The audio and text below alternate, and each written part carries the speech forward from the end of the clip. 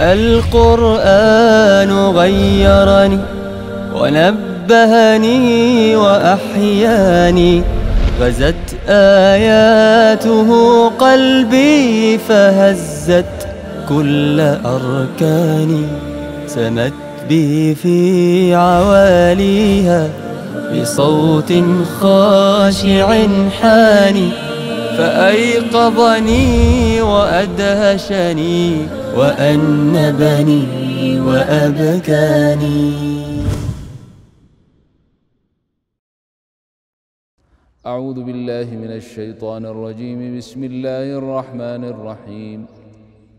وكذلك أوحينا إليك روحا من أمرنا ما كنت تدري ما الكتاب ولا الإيمان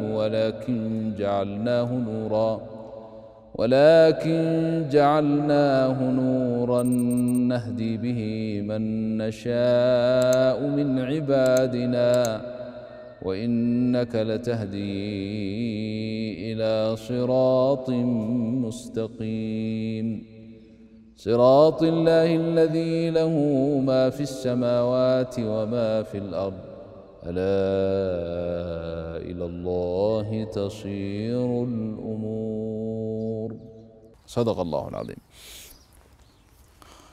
سماه الله تبارك وتعالى روحا لأنه فعلا القرآن هو روح لهذا الإنسان، وبدونه فالإنسان ميت، ويهدي الله به من يشاء من عباده. نبينا محمد صلى الله عليه وسلم في دعوته إلى الله كما ثبت في السنن والسير كانت دعوته القرآن. يأتيه الواحد من المجادلين من الكفار فلا يزيد أن يقول له أفرغت؟ فإن قال نعم قرأ عليه كلام رب العالمين. نعم، القرآن هو الهداية، القرآن هو الذي غير أولئك الرجال، أقصد أصحاب النبي صلى الله عليه وسلم، من عبدة أوثان وضلال وفي غواية وجهالة إلى نور وهداية، فجعلهم قادة العالم وجعلهم أساسا لكل خلق كريم لهذه الأمة. نعم أيها الإخوة الكرام، وكم شاهدنا ورأينا في زمننا هذا قراءة القرآن، وخاصة ما كان منها في تلاوة الصلاة، غيرت خلقا كثيرين إلى الهداية والاستقامة. يحضرني في هذا قصة أخ لنا، ولولا أنه صرح هو بنفسه وباسمه لما كنت مخبرا عنه. قال إنه صلى معي صلاة قيام أيام كنت في الصومال، وقبل ذلك يقول هو بنفسه ما كنت مصليا ولا كنت أعمل شيئا من الخيرات، بل كنت في الفجور والفسوق، وكنت شابا في لهو ولغو، وما عليه حال الشباب البعيدين عن دين الله عز وجل.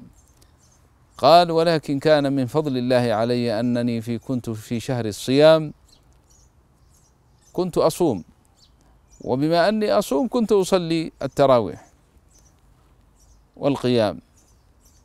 قال فساقني القدر ورحمة رب العالمين أن فطرت في بيت قريب من المسجد الذي كنت أصلي فيه أنا إماما. قال فصليت معك التراويح، فوقع ذلك القرآن وتلك القراءة على قلبي، ثم استمريت في التهجد، ثم استمريت في ذلك الشهر، شهر رمضان، حتى تغيرت حياته. هو يخبر إلى هذا، وأنا أزيد أن هذا الرجل الآن له مجامع دعوية كبيرة جدا، وتحت يديه وفي تربيته آلاف من الطلبة ومئات من حفظة كتاب الله.